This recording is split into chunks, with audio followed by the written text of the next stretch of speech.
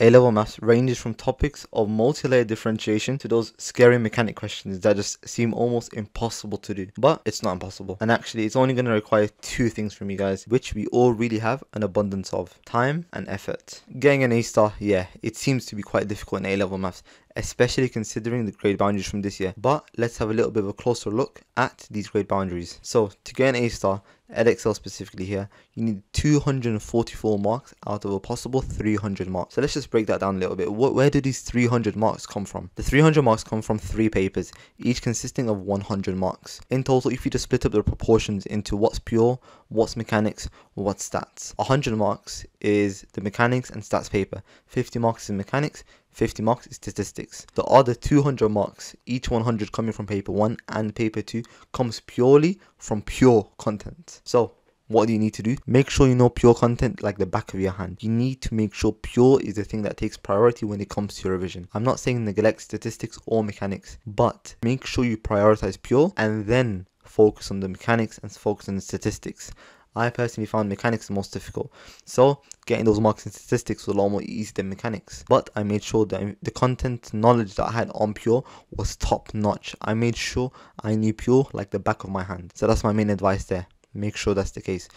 And when you put it into perspective, 244 marks, well, if you know pure like the back of your hand, really, you should be quite good, to be honest. You'll get those marks from the mechanics paper, you'll get those marks from the statistics papers, but make sure you know pure very well. My name is Mohammed and I'm a 4th year medical student here at the University of Birmingham. In this video, we're going to tackle everything that you guys need to do and a step-by-step solution in how to get an A star in A-level maths, regardless of the level that you're currently working at. Trust me, being the person who's come from COVID years, having had to learn all the content by themselves, and then still having some in-class assessments, trust me, I know what I need to do in order to get that A star in A-level maths. So we're going to split this up into 3 key aspects. First and foremost, the understanding aspect, and we're going to have 2 other parts that we're going to touch upon later on. Do stay tuned. First and foremost, when it comes to the understanding, I can't lie, it really just depends on you. Are you focusing in class? If not, what are you going to do otherwise? There's a whole bunch of YouTube videos to use out there, or you could just refer back to your textbook. I personally, especially when we didn't have any teaching when it came to COVID days, we were directed to one resource in particular that was phenomenal when it came to learning the content and just understanding what's going on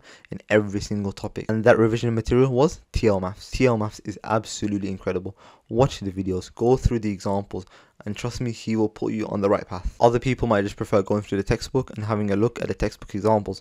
Either way is fine. Just make sure you use something that's going to help you understand the topic very well. Or if you want, I mean, you could just come to me because I do offer private tutoring when it comes to A-level maths, also A-level chemistry, biology, and also the respective GCSE subjects as well. So if you guys do want, do contact me. My email's in the description. Contact me via my email, my Instagram, my TikTok, whatever social media that I have down in the description. Use that to contact me if you are interested. But back to what I was saying. The next bit is practicing. Now that you've understood the topic, the next thing for you to do is make sure you've practiced what you've understood, just to see and test yourself whether you do or do not actually understand what's going on. And how you're going to do that? Just questions really. And that's the key thing with maths. Understand questions, understand questions. For me personally, I just found exposing myself to a whole bunch of questions on the same topic is what helped me, for example.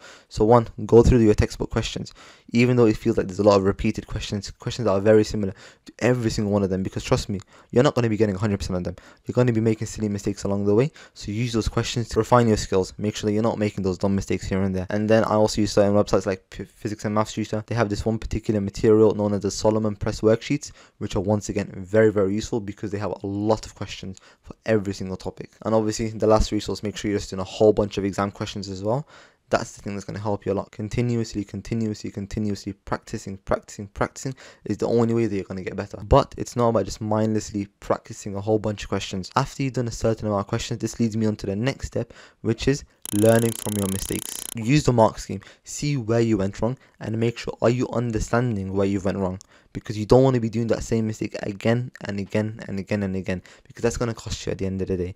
The key thing from this step, you learn from that mistake, you understand where you've gone wrong, and you've understood how you're going to make sure that you're not going to do that same mistake ever again. And there you go. All you need to now do is repeat this for every single topic, and I guarantee you, if you've done this for every single topic for your A-level subject, whether it's A-level maths or any other subject, trust me, you'll most definitely get an A star. When it comes to A-level maths, it's really just that, putting in that time and effort to get to know the topic, understand what's going on in the topic, what the topic trying to explain to you, and then practice the knowledge that you've gathered on that topic using practice questions and also exam style questions. And then any mistakes that you get, make sure you're learning from those mistakes. Make sure that you're not making those same mistakes ever again, and 100% you're not going to be getting anything below an A star in the exam. So if you guys have enjoyed this video, do like, comment, share, subscribe, turn on the push notifications button so you never miss out on bangers like this.